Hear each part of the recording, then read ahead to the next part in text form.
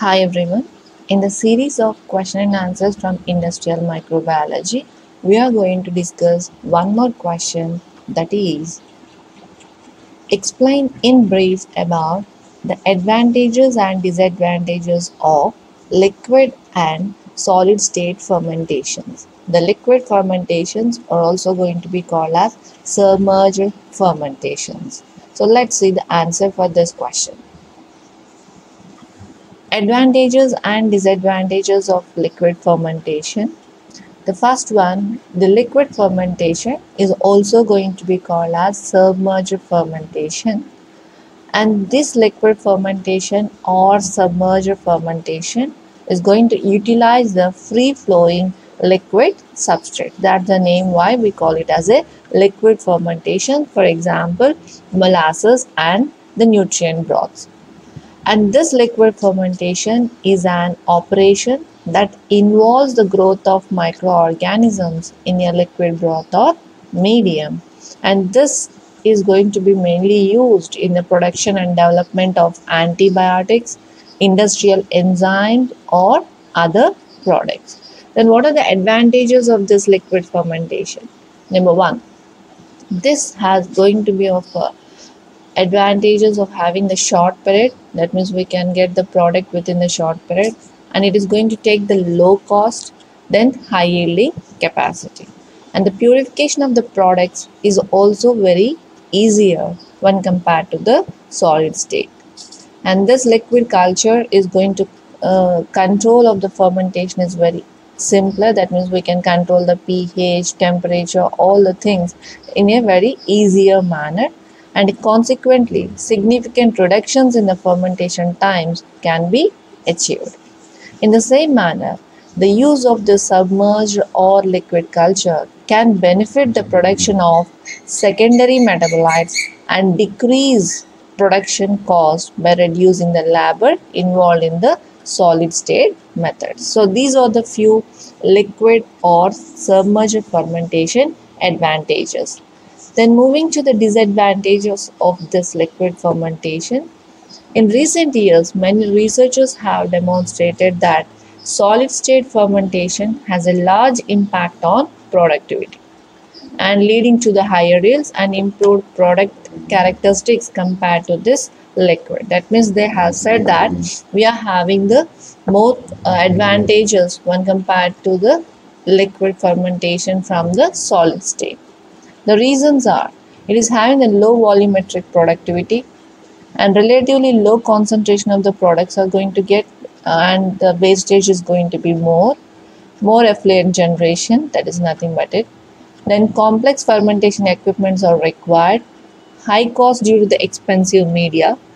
Expenses for equipment are also high because of the complex fermentation equipment, and the consumption of electrical energy is higher.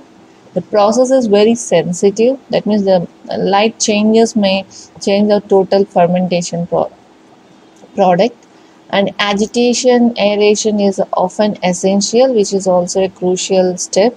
And chances of contamination is more. So these are the few disadvantages of liquid fermentation. Then moving to the advantages and disadvantages of solid state fermentation, which is simply called as SSF.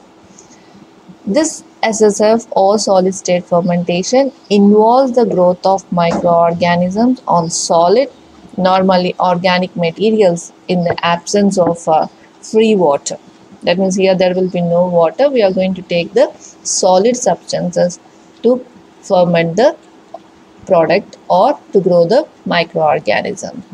And these SSF are going to be majorly the batch process. They are not a continuous or fed batch. It's a completely the batch process.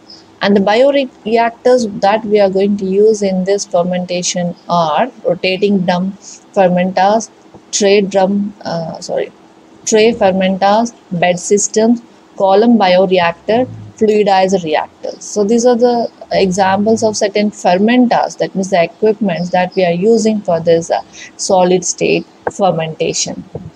Then coming to the advantages of solid state fermentation, this is going to provide the superior productivity, and we are having a low cost media. That means The fermentation media may be taken from many domestic wastage or industrial wastage or the agriculture wastage, and then low capital cost, and we can have the simple technology, and energy requirements is going to be highly reduced when compared to the liquid, and no problems with the foaming, low wastewater output as we are using the solid state, so there is no question of having the wastewater, no need for sterilization, then less microbial contamination and easy downstream processing. So these are the few advantages of solid state fermentation. Then moving to the disadvantages of single state fermentation, the microbial growth is very slow, and the problem with heat up build up, that means there will be rise in the temperatures, and difficulties encountered on the scale up process also, and we are having problems in controlling the processing parameters such as carbon dioxide, oxygen, temperature, pH, moisture content, etc. And we are having the limitations in the product formation. Substrate moisture level is also difficult to control, and difficulties in the product purification. So these are the few disadvantages of solid state fermentation.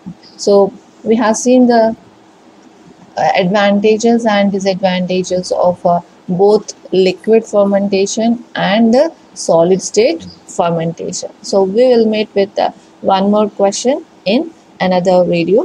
Thank you.